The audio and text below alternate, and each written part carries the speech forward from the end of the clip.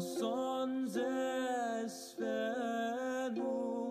meden olo sulupu prosoli honestitozen totelos ochronos. So far we've been talking about the nature of gods, theoi. We'll turn now to think more about what the Greeks call arete, which could be translated as human goodness or excellence, sometimes translated as virtue via the Latin virtus. With this word we come into the domain of the human, but the human as, in a way, as the Greeks conceive of it, is our best. When we're striving to be the best we can be, to realize our most genuine or authentic potentials. To explore this in a kind of grounded way in Greek literature, we're going to look at two different kinds of hero. Not hero quite in our sense, but hero in something approximating the Greek sense of an extraordinary individual who in some way has a close relationship with immortality. We're going to start with the epic hero. This is the hero as the hero shows up in Hesiod and in Hesiod's near contemporary, if indeed he was a living biographical person, Homer. We'll see how the epic hero relates to Time, or the quest for honor and their society, and how they oppose hubris, this sort of overweening and arrogant trampling of the dignity of the weak or the gods or even themselves. We'll move from the epic hero to what we'll call for this purpose the polis hero, the hero of the community. This is a somewhat later development associated with particularly lyric poetry of the archaic period that is around the 6th century BC, 5th century BC. And here, where before the hero searched for individual outstanding honor and glory in a way that made them hopefully a force for good in the world, in at least some cases, the emphasis is really falling this time on cooperation. We'll talk a little bit about why and what's changed, and then we'll try to wrap up our themes for this discussion with a philosophical look at the relevance for human freedom, and once more the theme of how appearance and reality are different already in myth in a way that supports the development in philosophy of a quest to find the reality beneath the appearances. That will bring us finally to the importance of immortality to the Greek hero. So first, the epic hero. To get a sense of the start here, we probably have to begin with the imagined or real historical author of several poems that have had an incredibly profound influence on literature and art and religion. These are the poems attributed to Homer. Homer's name, Homeros, might literally mean pledge or security, or in a certain Greek dialect, the blind one. According to tradition, indeed, Homer was blind.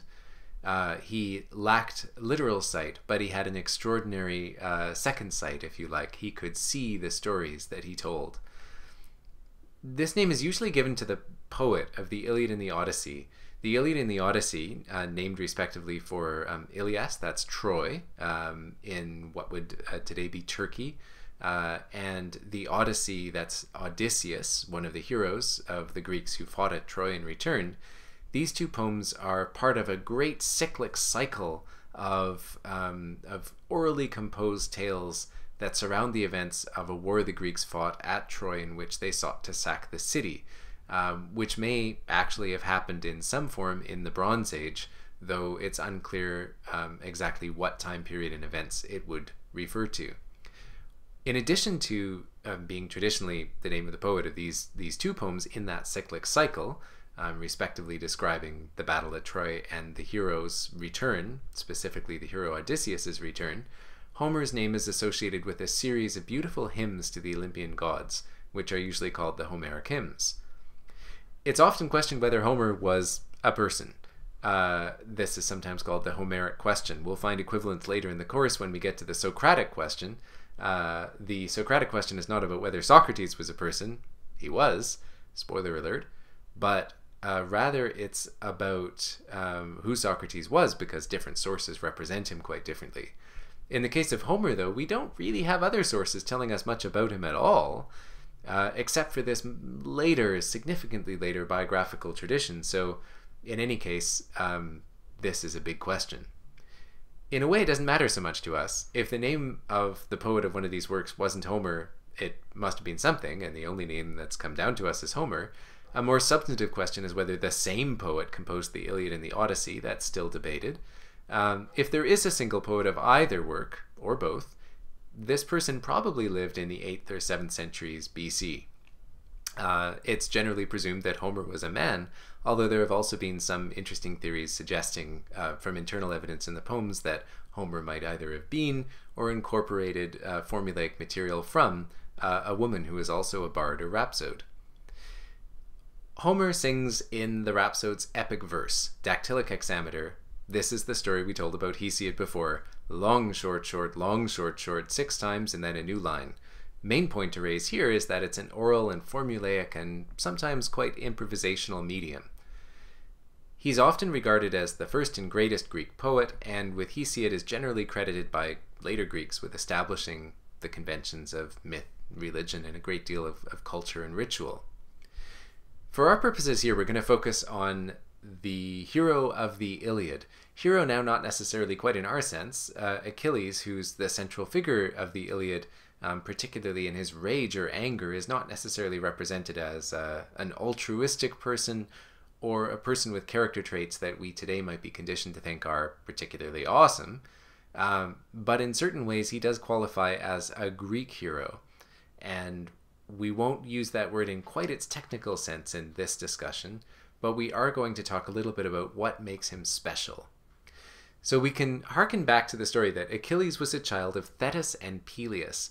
The goddess Thetis, you might remember, was the subject of a prophecy according to which she would have a child greater than the father of the child. And this was one reason why, although Zeus fell in love with Thetis, nothing came of that relationship, and she was married to a mortal, which prevented another cycle of overthrow in the realm of the gods.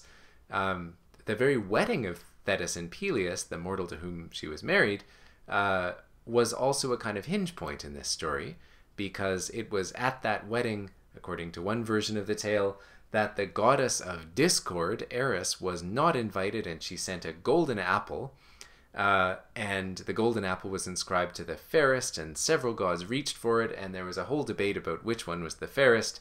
A mortal person was brought in to help judge, and the person who won was Aphrodite. And Aphrodite won partly by promising Paris, the judge, the hand of the most beautiful woman in the world in marriage. Turned out she was already married to somebody else, but that didn't matter so much for the purposes of Aphrodite, who later whisked Paris and his new wife off to Troy, with an entire Greek armada soon to follow to try to get her back. This is the story of the Trojan War and its sources in a nutshell. But let's come back to Achilles, whose parents' wedding was part of how that whole story got started.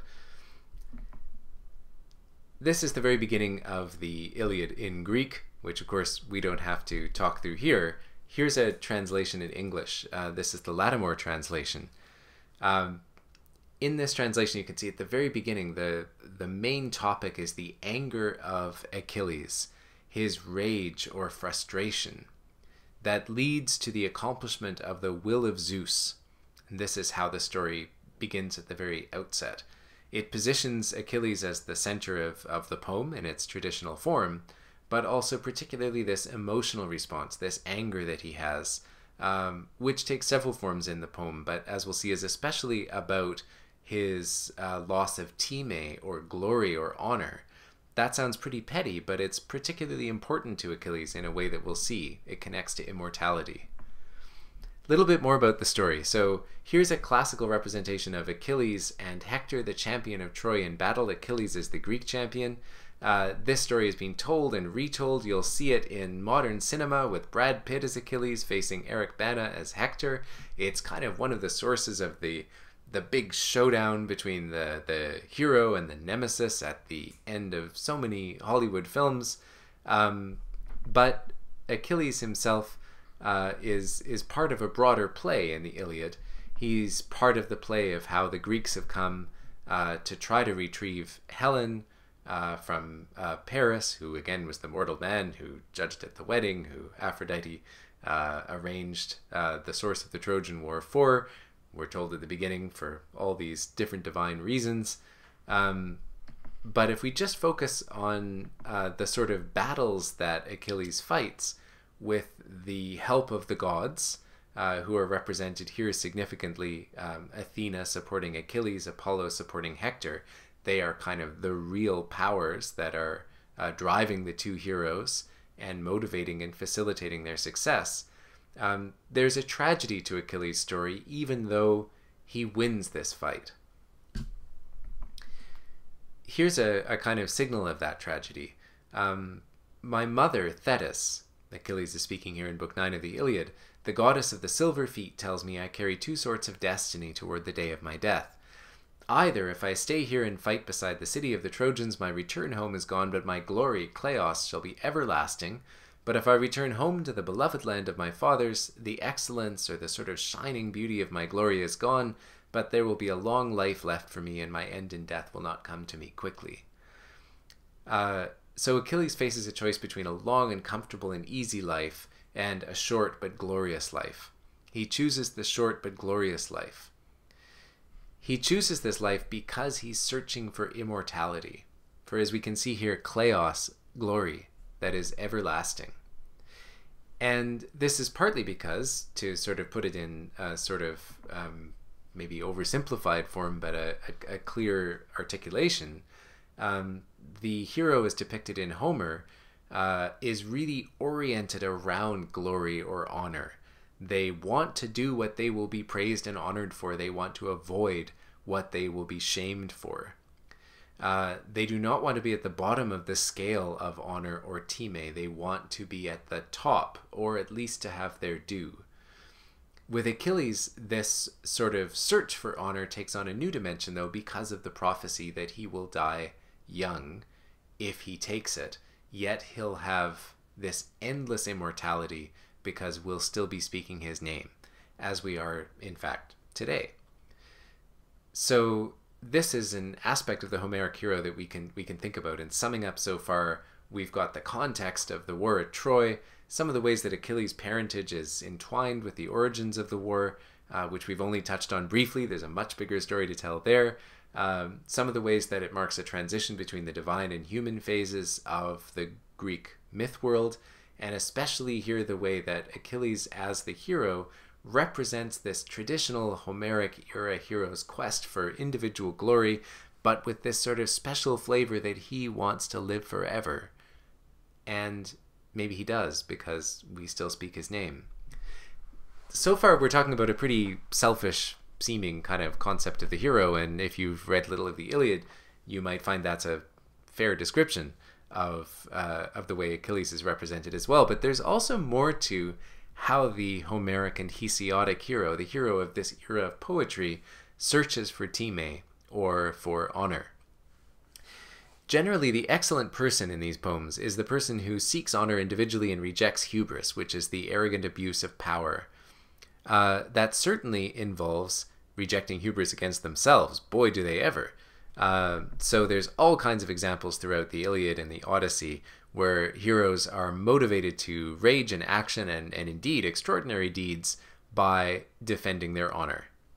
But they also are motivated to defend the honor of the gods, and it's important in that aspect of the story, both, for example, in the Odyssey and in Hesiod's Works and Days, that they defend those in need. That includes suppliants, those who come asking for help, and strangers. Stranger here can mean somebody coming to the city or the community who has nothing, who's poor, who's needy. So the rejection of hubris and the protection of time, including the time of the gods, involves doing good by those who have less. So even in their search for individual time, heroes sometimes do things we would consider heroic. Odysseus' speech to the Cyclops, Polyphemus, brings this out a little bit in Odyssey Book 9. When he says, "Revere the gods," he's giving a speech, hoping Polyphemus won't eat him, which wouldn't be very, very nice. "We are supplicants to you, Hiketai." And Zeus, he delicately reminds the giant Cyclops, is the avenger of suppliants and strangers, the guest god who attends venerable strangers. Okay, look at this word that's translated avenger. Epitimator, literally the one who gives time, the one who gives honor, who ensures the honor due, the dignity due to those in need. Okay. This is particularly thematized in Hesiod. So Hesiod, for example, is speaking to his brother Perses and says, "It's your turn now, heed justice, DK. Don't feed hubris," this sort of overweening arrogance. It's destructive to anybody, but even a really amazing person can't easily bear hubris, but is weighed down by her after meeting with disasters. The better way is to recognize that justice overpowers hubris. It takes a while, but once we get to the telos, the goal, we'll see justice is the way to go. So this is a kind of ethos or ethic we can see, I think, in a subtle way in the Iliad and the Odyssey, and in a very explicit way in Hesiod, though many would also argue that these poems all have very radically different ethoses represented in them. I want to give another example of a hero with wonderful and immortal time and a particular influence on philosophy.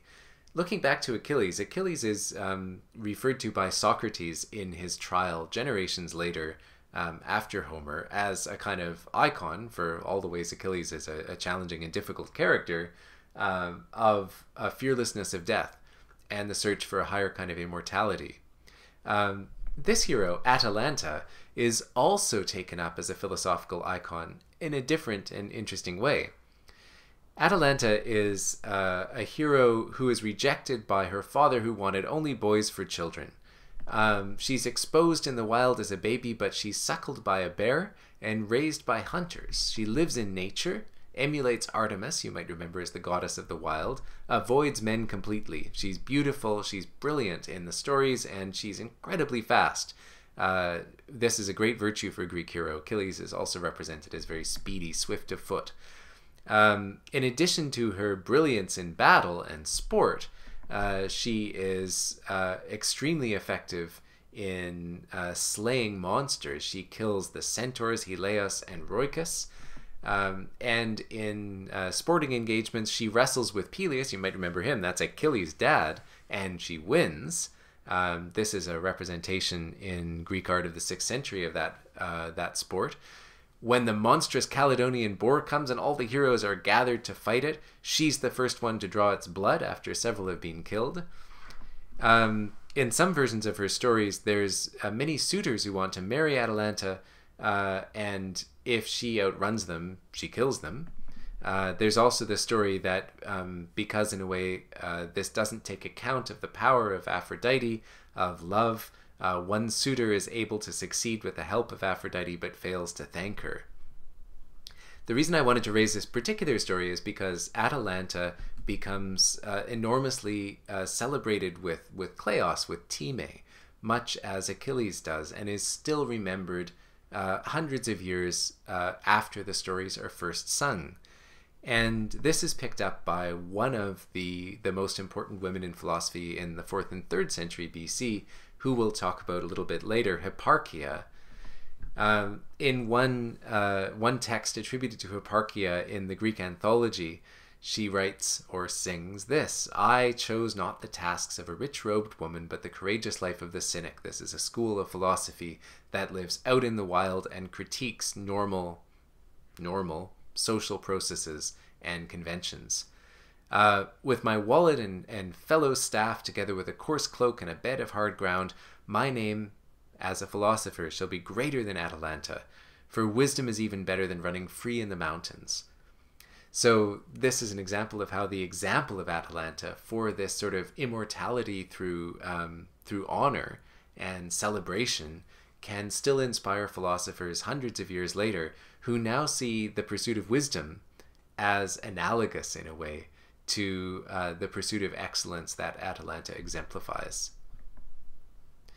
Another dimension to this, so in general, in the Homeric poems, the gods are represented as the real causes of what goes on, even if human beings seem to be the causes. I mean, arrows are flying around the battlefield at Troy, spears are flung shields are splintered, all kinds of things are going on. And you think it's because, well, these Greek warriors are throwing these spears and shooting these arrows and raising these shields. In reality, if you can see things as they actually are, if you can draw aside the mist or the cloud that conceals the gods on the battlefield from human beings, you'll see that in fact, gods are everywhere. Daimonic powers, as the Greeks call them, daimon as a sort of divine agency, are ubiquitous. When an arrow is fired and doesn't quite reach the mark, Athena brushes it away, or a goddess or god brushes it away as gently, Homer says, as a mother brushes a fly from the cheek of her child. That's why the arrow didn't hit. But normally you can't see that. There's an exception in the Iliad in Book 5 where Athena, speaking to a Greek hero she favors, Diomedes, says she'll draw aside the mist, the achlus, that conceals divine action from human beings so he can see what's really happening. And she does.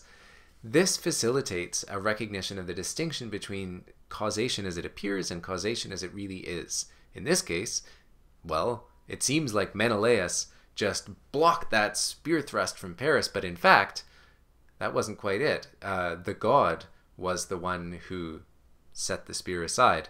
Diomedes can see that when the mist is drawn away. This, as distinct as it might seem from anything that smacks of science or philosophy, is a really important source for later proto-scientific thought in the Greek pre-Socratics. So when Democritus, one of the originators of ancient atomism, the theory of particles, says, by convention there exists sweet, bitter, hot, cold, color, but in reality there exist atoms in space. That is, all these ordinary experiences that are conventionally there appear to be, but in fact there's these invisible particles and relations that structure those ordinary experiences. He's drawing on a long tradition that goes all the way back to passages like that one, where the mist is drawn aside and you see the real divine action. Behind that is the idea that causation is set by the gods. So anyway, what's up with the story of human heroism? What do we have to do then, if the gods are really determining what's going on? Well, they're not, actually. So this isn't quite a complete determinism, as philosophers would say, where it's sort of a causally closed system and everything that's going to happen can be predicted from the present state of things. Homer, if Homer it is, already in Book 1 of the Odyssey goes to great pains to emphasize that human freedom and responsibility is real. In fact, Zeus gives this epic speech, no pun intended, in the first book of the Odyssey, saying, what's up with these humans who think that, the gods are just making this all up and they're not responsible? They're responsible. This is also really important in Plato's thought. One of the lines from Plato's Republic, Book 10, that we'll read later in this conversation over the many weeks to come, is so associated with Plato by the ancient Greeks that we find it engraved on a bust of Plato shortly after his own life. The quote is that aitia, causation or responsibility, lies with the person who makes the choice. The god is not responsible, theos and aitios. So there's this sort of strong emphasis on human freedom, even in a world where so much is determined by gods we cannot see. And that's one of the reasons that Greek philosophers come up with some arguments for the view that even in a world where there's unseen, we might say today, sort of elemental scientific principles in play that humans do not control, even so, human freedom and responsibility must be committed to and is somehow of central importance. So we'll come to that a little later too. When we get to the 5th century, to the classical period, we'll find this especially vividly with the contrast between the world as it ordinarily appears to human foresight with the totally unknown world of inscrutable non-human powers, whether by that time we're talking about scientific principles or anthropomorphic deities or fortune or something else. The whole field is divided, as this scholar, Francis MacDonald Cornford, puts it in a book on Plato's cosmology, the Timaeus, between nome, which is human foresight, purpose, and motive, and touche, unforeseen non-human agencies. They determine the course of a series of events. We see this as well in historians like Thucydides, who describe the Great War between the Spartans and Athenians, which the Athenians called the Peloponnesian War. So throughout hundreds of years of Greek history, we're going to see this is a really important distinction. To sum up then, when we think of heroism all the way back to this epic period, and that search for immortality through kleos, through fame and glory of all kinds, we have to see that even though there's a deeper, real level of causation beyond what appears, and human beings operate at the level of appearances, it is possible to get access beyond appearance to reality, to those structuring principles. And that's part of the possibility of philosophy. And second, it is always possible to act freely. Okay, so all that's behind as well this kind of human search for immortality. Who wants to live forever? This is put by the lyric poet Pindar in this really eloquent line that connects in a way arete, excellence, human goodness, and the radiance of Zeus. Creatures of the passing day, what is anyone? What is anyone not? Man is a shadow's dream, but when the radiance given of Zeus comes, there's a bright light upon men and life is sweet. What is this radiance? What is human goodness? What is it that shines deservedly through generations in immortality? Also, we might feel that there's something not entirely satisfactory about the idea of immortality as being a legend. After all, we don't just want to be remembered, we want to be forever. This comes up with Achilles as well in Homer, who, after he finds himself in Hades' world, feels like he'd give anything to come back to the land of the living. So we'll also see this search for a deeper kind of immortality running through Greek thought. So last but not least, in this part of our review, we're going to talk a little bit about the kind of hero who is associated not with the epic poems, but with the polis, or the city. This is a concept of heroism or excellence that develops a little later after the epic poets we've been talking about. And this image from the 7th century represents one of the reasons, in some historians' view, for this development. Think of Achilles leaping out in the field of battle alone as the champion to face Hector in some of the passages we were looking at earlier. The important thing is that Achilles stands alone. He's the champion. After all, he's in search of Time. But a few hundred years after Homer may have sung those verses, things have changed. It's no longer aristocratic, individual, wealthy warrior champions who face off against each other on the field of battle while most of the army of the people of their communities holds back. If a war is fought or a battle is fought between Greek city-states in hundreds of years later in the Archaic period here, it's going to be a clash of groups, often proto-democratic societies where heavily armed infantry, anyone who can bear arms, is locked together arm by arm like in rugby or American football, and when they clash, the main thing is not to break the line. So the last thing you want is somebody being an Achilles, literally, running out super fast out in front and doing a heroic thing by themselves. What you want most is for everybody to stick together, to work together. And you can kind of see this in the development of the ethics of heroism at the same time. Simonides, one of the poets of this period, sings, "I praise and embrace everyone who willingly does nothing base, but with necessity not even the gods fight. A man not too helpless suffices for me." He's talking about what a good or excellent person is for him. "One who knows the justice that benefits the city," the polis. This means somebody who is going to support the community in what they do, who has, in a way, social virtue. So as this is summed up, Simonides is actually criticizing the traditional definition of the excellent person from that epic representation or period, where goodness and nobility might be seen as depending on these kind of achievements of even honor that actually turn out to be too insecure to form a real basis for human excellence. But Simonides has a sort of replacement for that.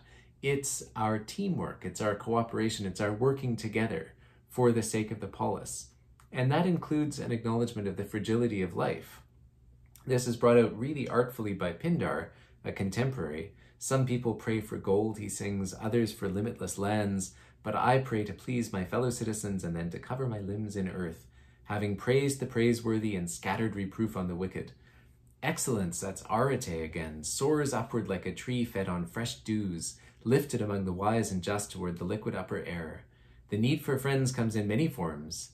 It's most valued in times of trouble, but joy too craves to look on trusty support. So that's to say, we always need friends. We get by with a little help from our friends and our community, the people around us.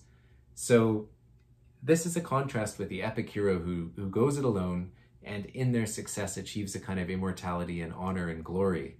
We're still concerned with immortality and with excellence, but here the excellence is social cooperation, is working together because, and it's not the only reason, it would be too reductive to say it's the only reason, but partly because when a city in the 7th, 6th, 5th century is defending itself, it's a matter of everybody working together, not an epic champion working alone.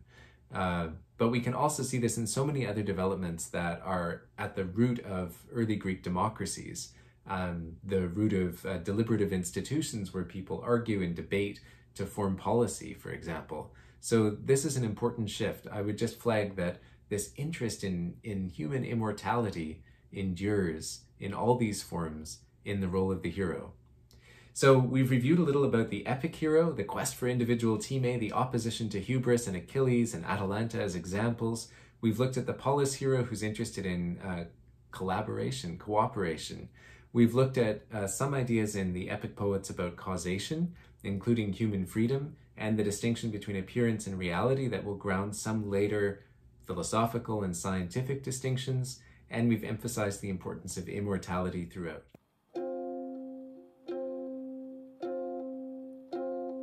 No